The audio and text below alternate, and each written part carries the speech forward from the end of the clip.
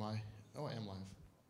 Great. Well, thanks everyone for coming out to what already has a fantastic start as our DevOps panel! Exclamation point, exclamation point, exclamation point. So I'm having some display issues, and that's good enough. That's all the slide said anyways, because I'm not here to give a presentation. That'll be later. But what I am here to do is to quiz and hopefully maybe create a little conflict, because I think everyone's actually here for blood. At least, I don't think we mentioned that on the call before, huh? So the first thing that I wanted to do is have everyone just go through and introduce themselves, and maybe mention a little bit about the perspective that they're coming from, and we're going to kind of focus around, operations, what things matter in terms of operations, and especially combined efforts between operations and development around OpenStack. So I guess if folks just want to start by introducing themselves. Yeah, sure. And should we go into a bit of background as well?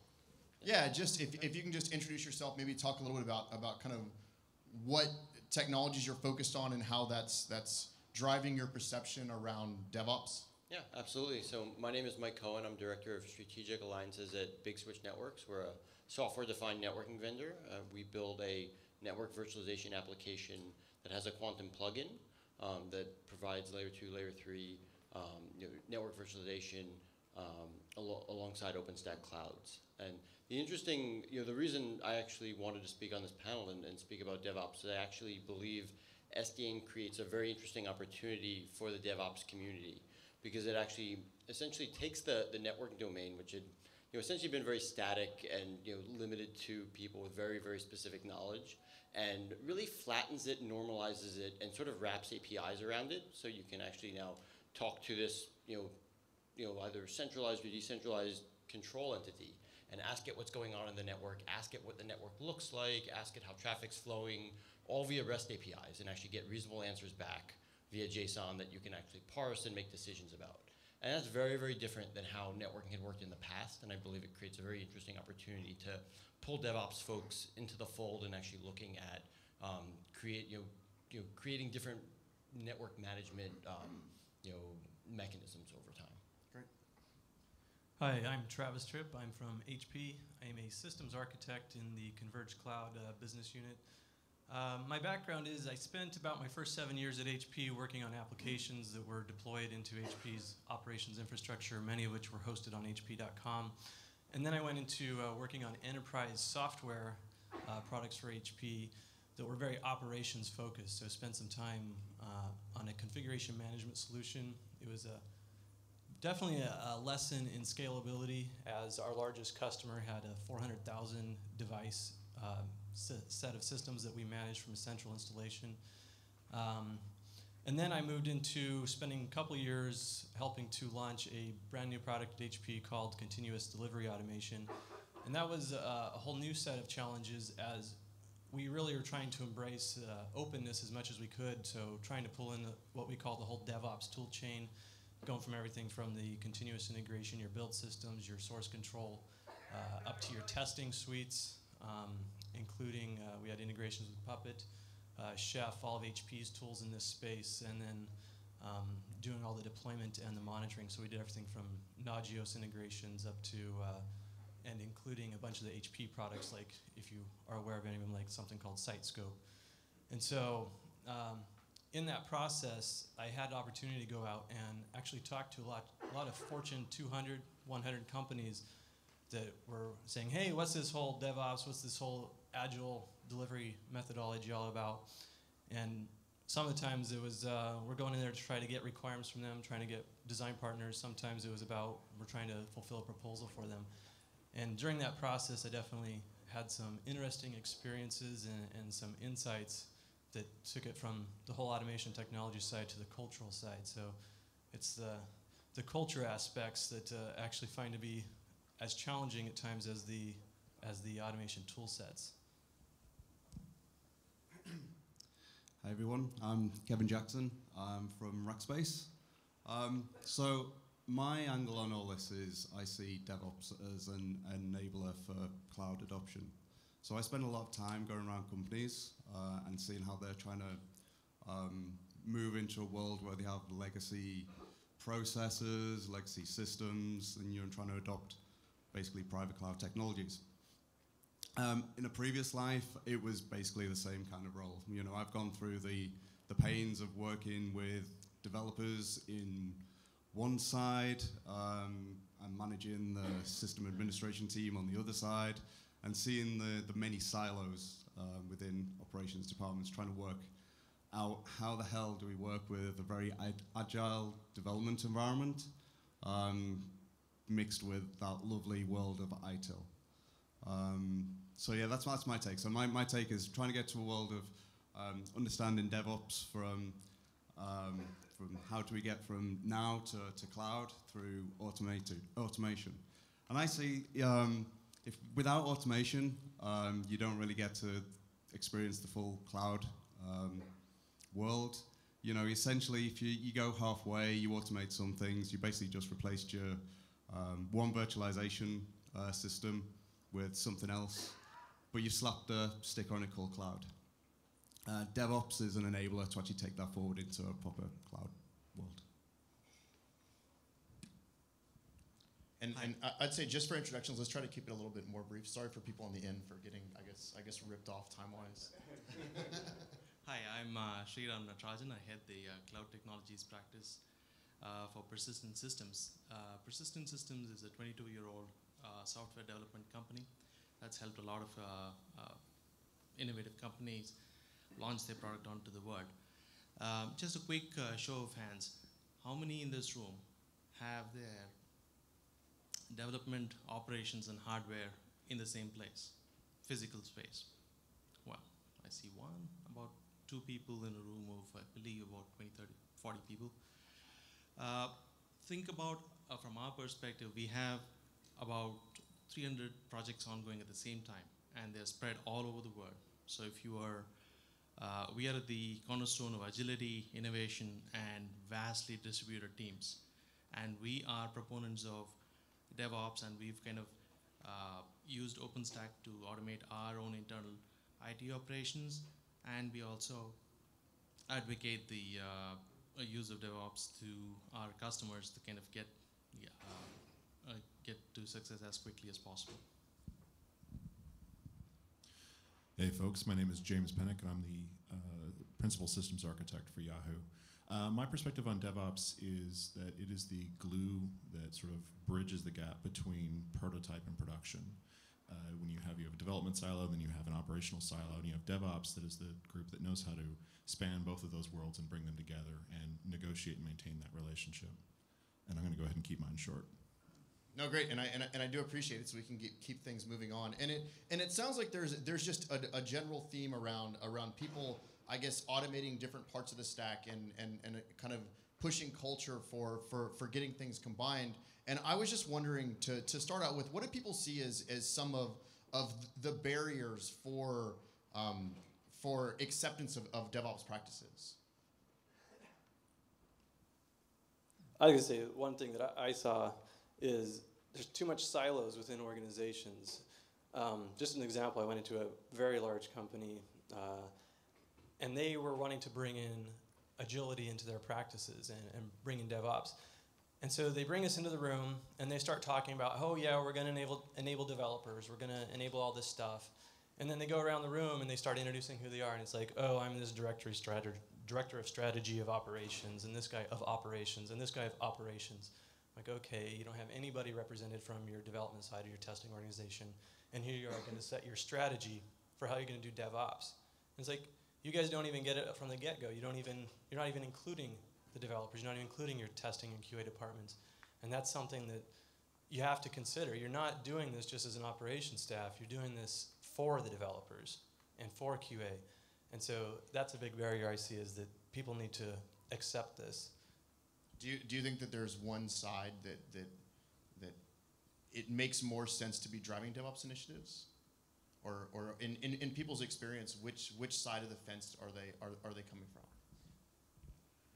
Just to answer your previous question, I think the lack of ownership. I mean, there's no clearly defined owner that can take on the DevOps role, as he mentioned. it's typically operations people. Sometimes we see a lot of developers come in that are frustrated by the lack of agility on the ops side to deliver what they want, and they pretty much want to take over.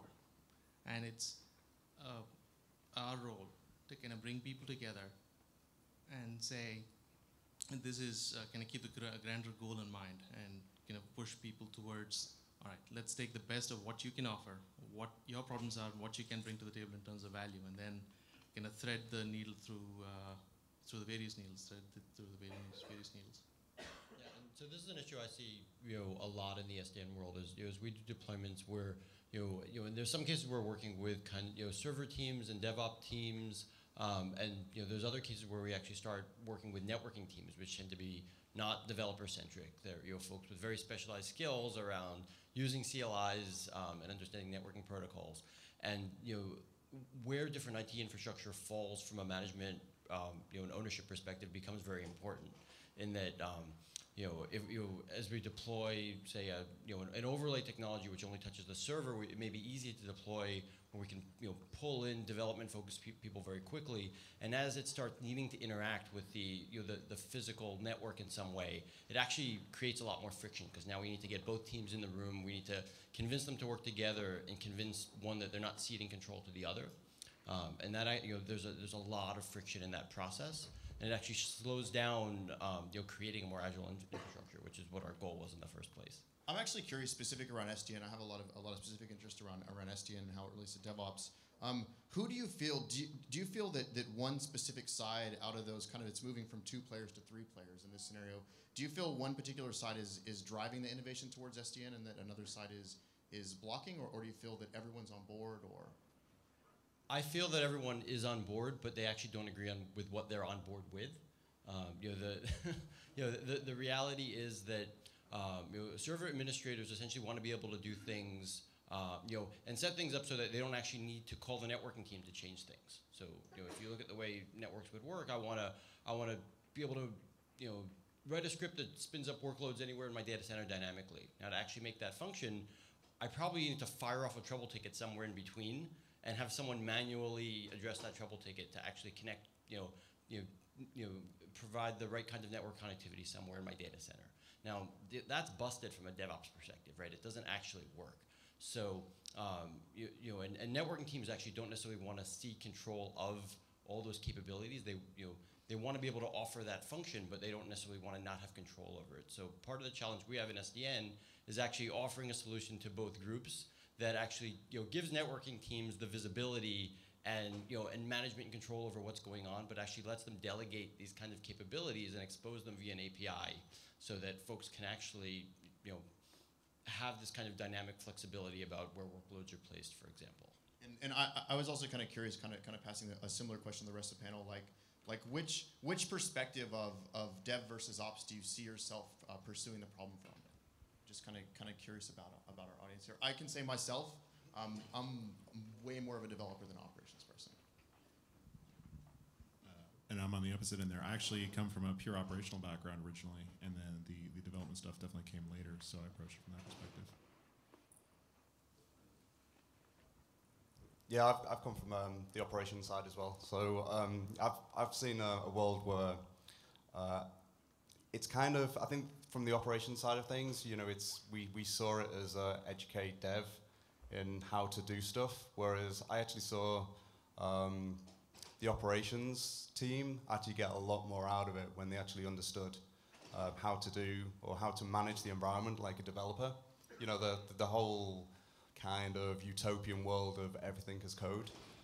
Once they got to the world of managing their infrastructure in that kind of sense, I saw some, great benefits, which then fed back into the developer side. Yeah, I'm from the developer side myself. Typically what I see is developers and ops, when they meet, each of them claim to be more process-oriented than the other. One side comes and says, we need to have processes.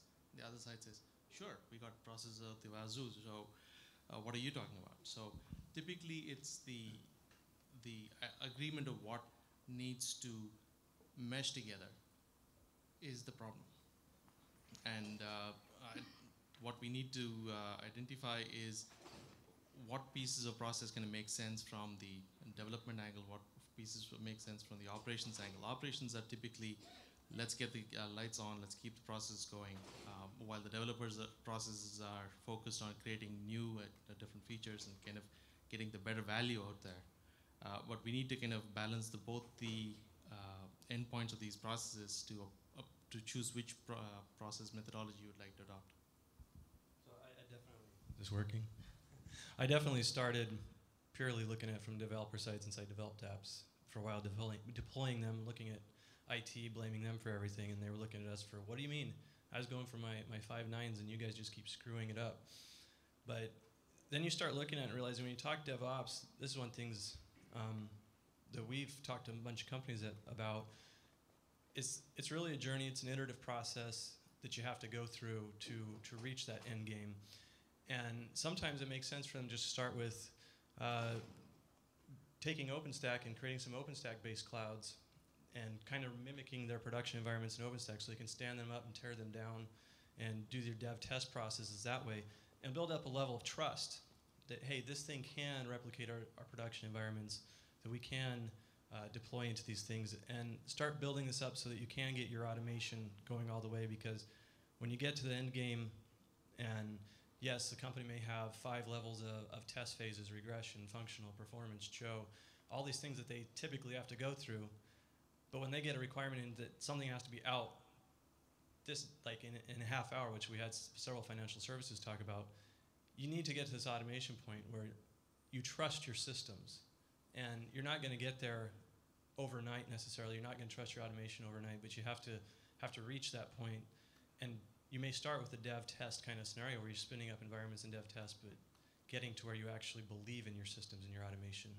So I think what, for people who have kind of the operations perspective, what do you think developers can actually learn from your ops folks? That's actually a good question. One of the things that our developers really, I think, benefit in the DevOps scenario is that when an operations person goes live, there's actually a series of steps they need to make sure, a little like a checklist that needs to come through. Is it monitored? Is it reliable? Where's the fault tolerance? And then the operations person also will usually bring to the table the perspective of scale, like what happens at scale? What happens when things break at scale? What are the unique and interesting ways that things shatter? And by bringing those to the devs, they can actually help set requirements to devs and say, these are the things you're going to encounter and what you're going to need to anticipate and resolve. And that gives the devs something to actually work with.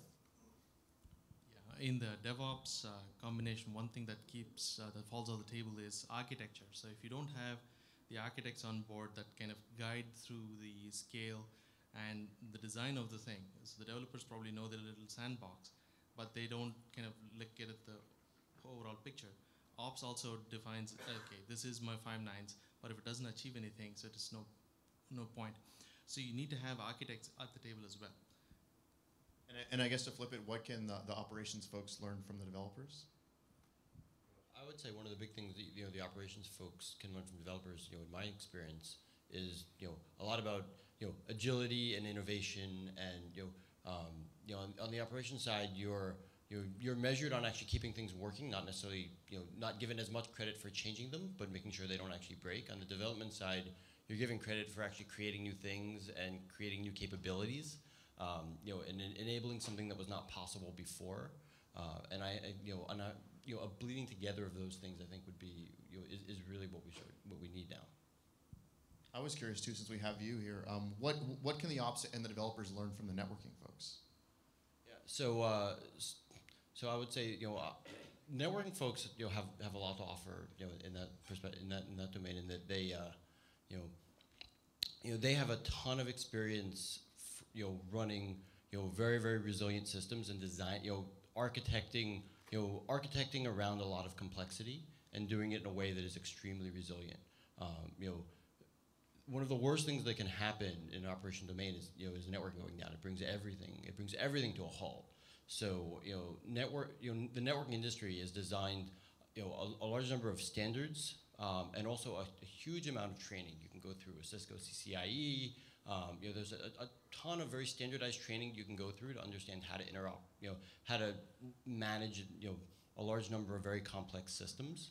And then, on the DevOps side, really, it's a lot more, I don't want to say seat of your pants, but there's a lot more kind of, anything goes, let's kind of put it together and see what works. And networking runs in a very, very different way. It's much, much more structured. And as you start breaking down that structure, you lose some of the reliability that people have come to rely on. So I guess the next thing that I was wondering people's perception on is, I often wonder if especially the people at this conference and in the room are maybe, the bleeding edge of what's going on, or do you think that this is going mainstream? Just in terms of these types of automation practices. I think it's going mainstream. We are at the bleeding edge, but it's definitely going mainstream. I mean, like I said before, I wouldn't have walked into these rooms with the super large, the biggest corporations in the world asking for this if they didn't see it going mainstream. Now, right now, maybe the CIOs are the ones kind of reading the magazine saying, hey, tell me what this DevOps thing is all about. But if they're looking at it, it means it's turning the corner.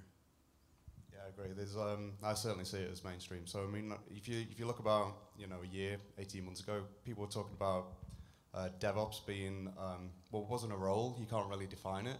Now you actually look at all the jobs that are available. You actually ask for DevOps engineers. I think that kind of says that people actually want all this, and it's actually mainstream, and the skills. There's jobs out there for these type of skills. I was wondering if someone could pick, and I know this is kind of a lame question, but it's going to be fun. Could people say what do they think is the most important tool for DevOps? The human.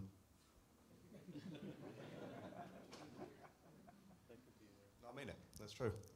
I think there's too much focus on the tools. There's a lot of people going, hey, I run Puppet, I run Chef. That does not make you a DevOps house. That just makes you efficient. What actually helps with DevOps is actually getting humans to actually talk to one another. It's getting the ops guys to talk to the dev guys. That's your main tool. Yeah, I'll play to the crowd and say after the humans comes OpenStack. Why is that? Pandering? Not pandering. Pandering has got a lot to do with it. We use OpenStack internally to run a lot of our operations, and we've had a lot of success kind of not reinventing the wheel in terms of provisioning nodes, setting it up, and kind of being able to shut them down once the project is over and all that stuff. So there's a lot of things that come out of the box that we've used internally.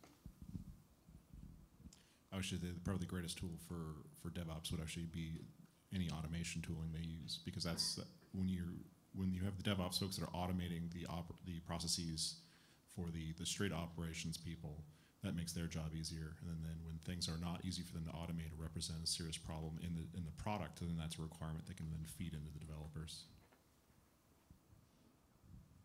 And I'll probably stick with Puppet and Chef as the greatest tools for DevOps, although I mentioned before that SDN actually can be a very interesting new tool for DevOps as well, because it can actually give you APIs into a part of your infrastructure that you never were able to touch before and never really able to modify. So I definitely encourage folks after this to kind of investigate some of the stuff going on with open source SDN controllers and the kinds of things you can manipulate, because I think you'll find a new tool that can actually be a very enabling technology. So I think we talked about OpenStack and I guess more generically infrastructure as a service APIs. How does that, I guess, play into DevOps in general? How is it an enabler of that? Well, I know that from my early experience working with getting things on HP.com, if we wanted to get new environments set up, it took a very long time. It was very slow. And with the APIs, everything basically being exposed to you as a developer, your operations staff could create standardized environments for you that mimic their production environments that can help you. Or they can just give you direct access and say, hey, here's your account. You guys want to request some new infrastructure to go and play with it? Fine. So it gives you so much more flexibility and agility. I think one of the greatest things about infrastructure as a service in general is the ability of DevOps and operations to actually get out of the way. We don't want to be a blocker for developers to do their job. We just want them to do their job. Our job is to give people access to our resources. And whether or not that's our customers on the outside or our developers on the inside, one way or another, we have to connect people to these things. And when we stand between our developers and getting their job done, that's a position we never want to be in. And so infrastructure as a service gives us the ability to say, you need resources, we define quota, whatever, however your system works, and then you hand it over and say, great, you do it yourself. The other thing I think that's becoming more prevalent and working really well is the plug-in model. It's happened. It happened in networking. It's happening in storage. The idea that you can actually, there's a high-level abstraction layer that lives inside OpenStack, and beyond that can live any number of implementations, and you can actually create, cook up your own implementation on top of a vendor solution. You can cook up something on top of open source. You can cook up something fully homegrown, and then you can connect it to OpenStack via relatively standard APIs. And I think that is a very, very useful ability. I was actually wondering, do people have experience with let's say indicators that a company might be culturally destined to fail at DevOps? I'll say pride is probably the biggest thing. When you're trying to form DevOps, but you still find yourself managing two very prideful, arrogant organizations, you are going to be destined to fail. The only way these things work is when everyone kind of puts aside their self-importance and realizes that they are not the most important thing, the most important part of the organization. The buck doesn't stop there. They're just one more part of the great machine that is the whole organization. Yeah, and the other aspect I would add is, there's an ownership. Anytime you see a battle for ownership going on, we have customer meetings where it's not clear which group we should be talking to, or the fact that the groups disagree about how things should be done and don't want to get in a room with each other. That's a very bad sign, and it makes it very, very hard for them to work together. It makes it very, very hard for them to agree on how any kind of API handoffs would work or how any kind of automation technology would string together. I have a specific example of a different company. They're talking with, and it's the operations staff again, so that's an indicator. They don't have the rest of the company in there. But they're talking about automation tools, and we find out that they actually had an HP solution that they were using called Application Lifecycle Management that could deploy lab-on-demand infrastructure. And we asked these guys, do you guys use this? Does this matter to you? And the ops guys go, no, that's the testing. We don't care about that. So it's just an indicator when they just sit there and basically talk to the hand when you get outside of my production space. So I was interested just in general. What do people think about I guess monitoring or specific types of tooling around monitoring or just general processes that are going to lead to more automation success? It's vague on purpose. Fill it in. All right, I'll just take whatever direction I want with it then. One of the great things about monitoring is that being paged sucks a lot.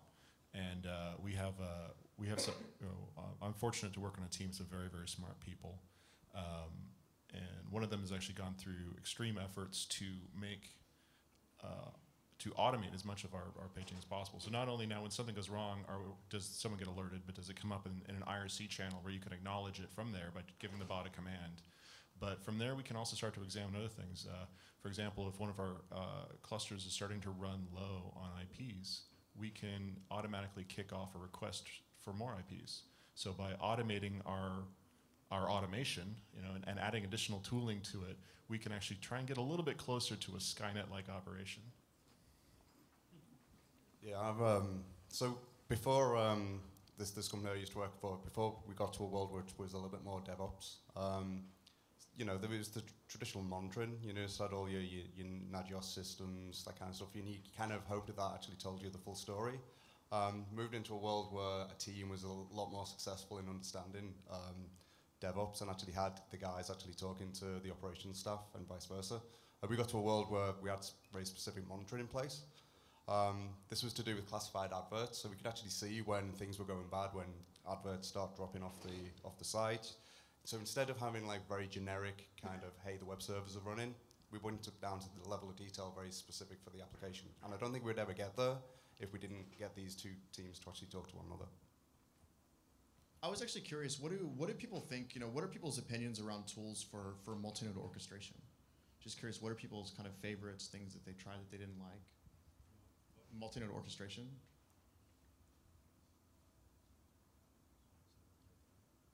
Multi-node orchestration for actually, things. I mean, Heat would be a prime example. I guess what's the place for things like Heat? And I'm just curious what other tools people know and what tools like that people have had success with.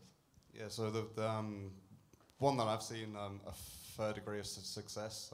But I'm sorry for RightScale, but I have a love-hate relationship with those guys. But I've seen some good stuff from there in this particular organization. But I've also seen the fact that we've you can get very quickly locked into those kind of things, and to try and undo some of that work to move to something else was a pain.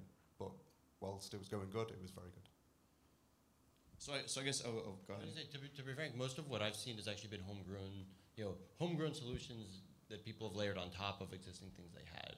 And they've been using Puppet or Chef, but it's actually ended up being very homegrown, and sometimes it's worked well and sometimes it hasn't. But a lot of people, most of what I've seen so far has been people cooking up their own.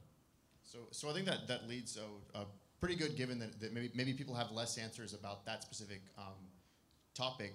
What are the unsolved problems of automation or of DevOps? What are the next things that need to be solved? So I'll actually jump back to your last question while you're asking about Heat. Sure. And that's actually a particular interest of mine right now. I've been participating in all the Heat sessions, and also I have been sitting in on a Tosca board for Oasis, topology orchestration for cloud applications, and looking at some camp specs. And it kind of leads into your next question. And it's one of the things that we look at and say, there isn't really one single tool that handles everything today. And one reason for that is that there's really different needs. You go into some organizations and the people are going to want to be down at the very low levels. They're going to want to script everything. And that's fine. That works great for them. Then you have some people that they need to have higher level visibility. They need to understand things from a kind of a more logical level, see how this thing all maps around. And some companies, seriously, they don't want to have everything at such a low level of orchestration like Heat may provide you today.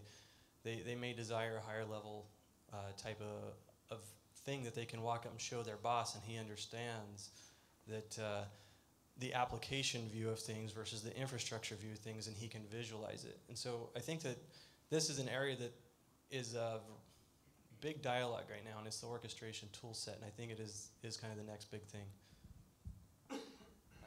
Coming back to the question, what's next for DevOps? I mean, I don't completely agree with that DevOps has gone mainstream. It's getting there, but it's quite a ways to go. But I think it'll get there, and the next question that's going to come up is, what is the value that it's providing me?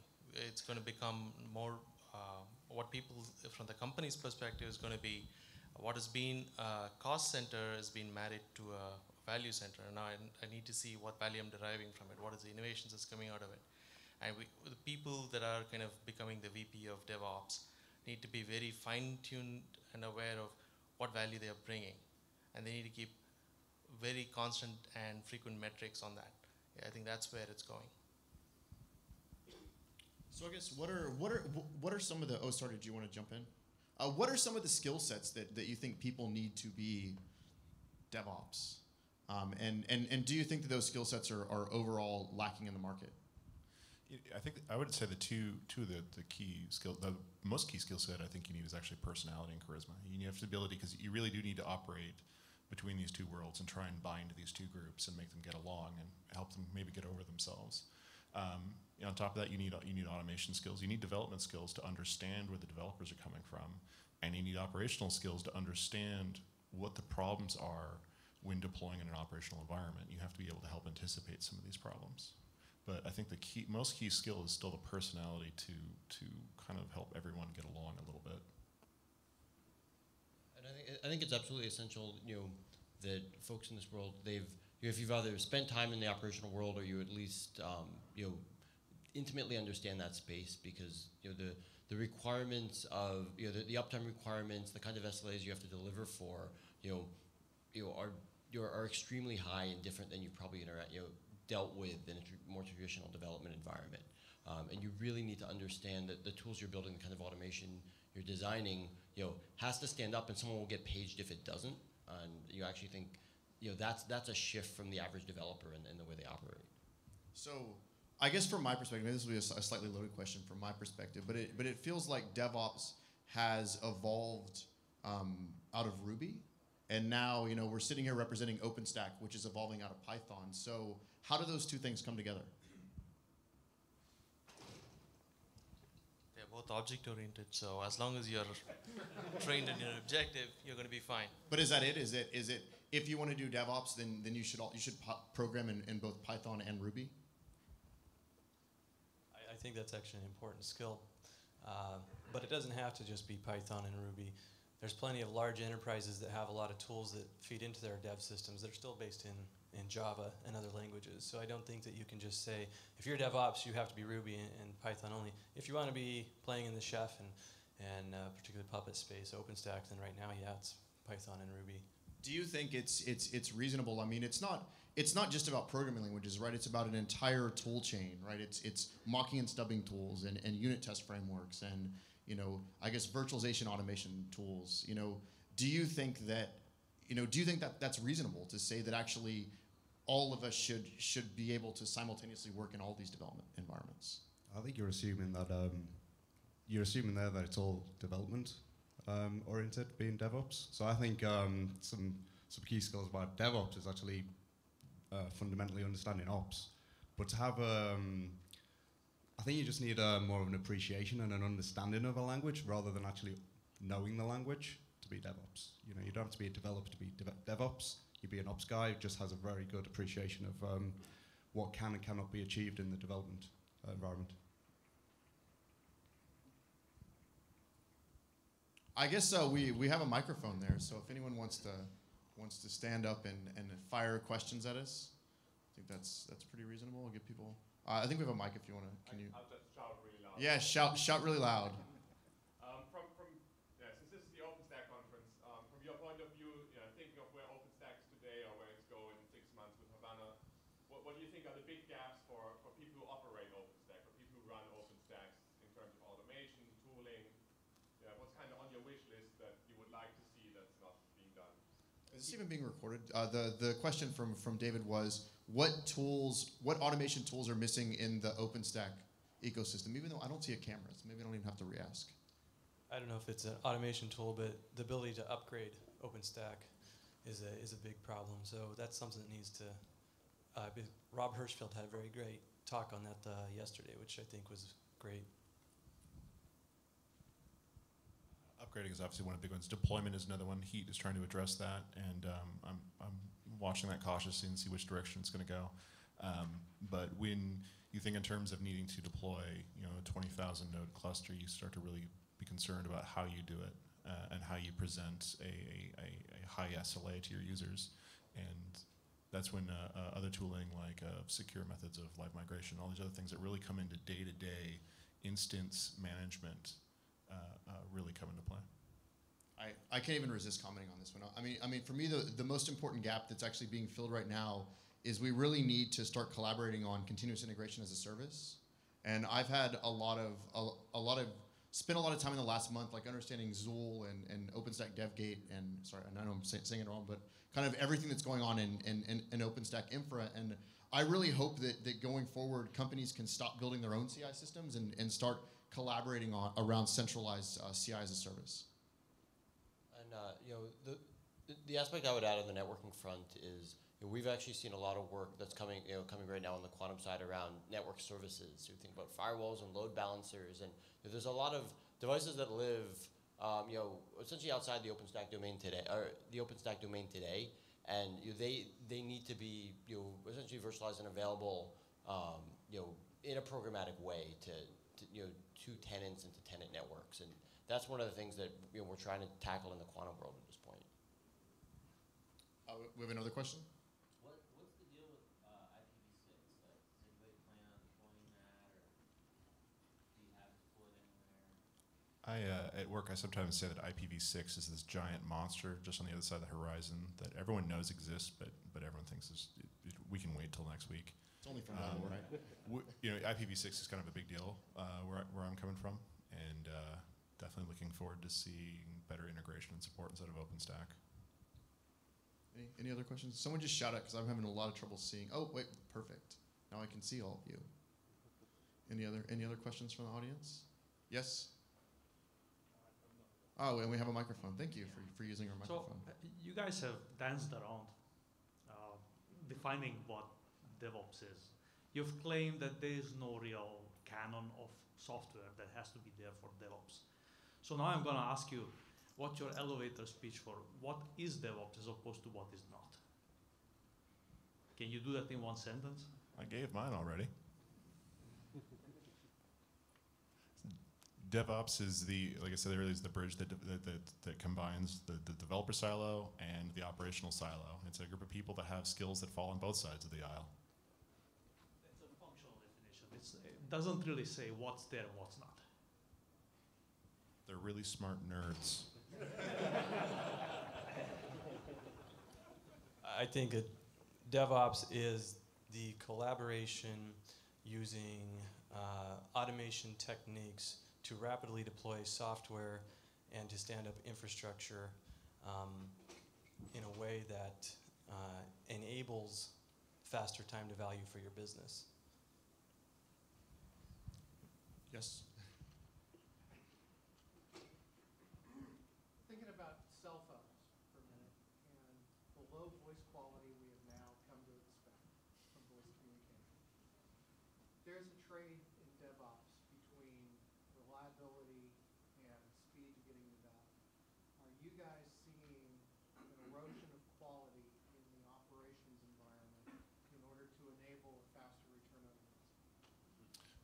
You want to repeat the question? Again, it's hard for me not to jump in here. I mean, I think no. I mean, I think that one of the Actually, lessons, you want to repeat again, the question? from me. There is a camera. There is a camera. The question is does this kind of, is there an erosion in overall quality of service because we're combining developers and optimizers? And I guess it kind of hints to, is there this inherent compromise that's going to come out of it that erodes the overall service quality? And I can't help but jump in and say, I think it actually improves service quality because it's taken the operational expertise and it's forcing everyone to start thinking about building everything as a service, which I think leads to building fully automated platforms for delivery as opposed to ad hoc processes for delivery. Yeah. I think the purpose of DevOps is to prevent the erosion of either of those, right? The purpose of DevOps is to understand both perspectives and find a way to make them both work. So I guarantee you that even before you get to DevOps, that people were putting bad code out into production. And with DevOps, the theory is you can get your fix in faster. And just like this week, I got an update on my mobile app from, I think, Comcast, I don't know if he's in the audience, and it had a bug and my battery drained. The next morning, there was another update. Oh, and the little tagline said, fixed bug that was deployed in the last version. And part of that's because they were deploying it to production and getting that app out there and the services that back that app faster. I don't think there's going to be erosion in value. It's just the means to measure the value have to kind of keep up with the pace of innovation that's happening in DevOps. And pretty soon you'll see that the value that you get out of DevOps is much more than what you did in your traditional silos. I generally agree with what's been said. I will have the caveat that there's a right way to do things and a wrong way to do things. When done correctly, DevOps can actually make things better in that it actually can lead to more automation. And you create an automatable process, you can now test it better and deploy it more cleanly than you would have before. That's things done correctly. Things done incorrectly, you say, you see to your pants, you can do whatever you want, and you start rolling out random things, and you can actually make things worse. So it doesn't necessarily prescribe that things are better or worse. It actually depends on how you do it. DevOps still has the notion of release gates. It doesn't mean, in some shops maybe it means I press a button and it automatically goes through, but there still is a notion of release gates, of going, this thing goes through this QA process to this QA process, and this build is actually approved to be pushed out into production. So just because you say DevOps doesn't mean there's no such notion as a release gate and no such thing as quality. I think, is our stop point 40 after? Not that I can even see anyone to get. 2:30. Oh. Yeah, great. Well, thank you everyone for coming, and especially can we get a round of applause for our great panel who was nice enough to answer some questions for us.